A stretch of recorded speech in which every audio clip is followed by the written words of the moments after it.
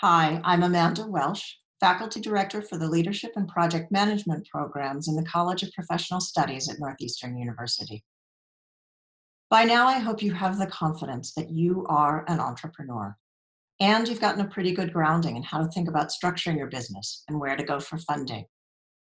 The last step in your entrepreneurial journey is the most important: framing your big idea. I'm sure you've heard the phrase that all good things are only 1% inspiration and 99% perspiration.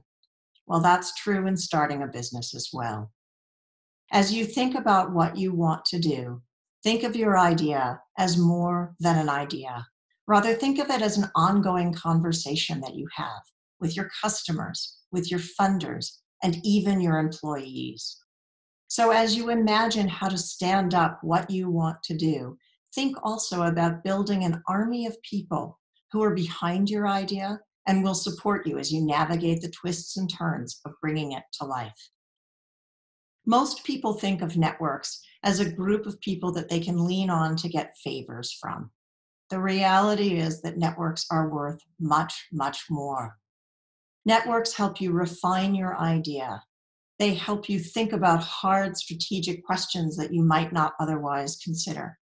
And only lastly do they serve as a place to go to for favors. In this module, we'll talk about networking for success, how to think about networks, how to build one, and how to get the most out of one. Let's get started.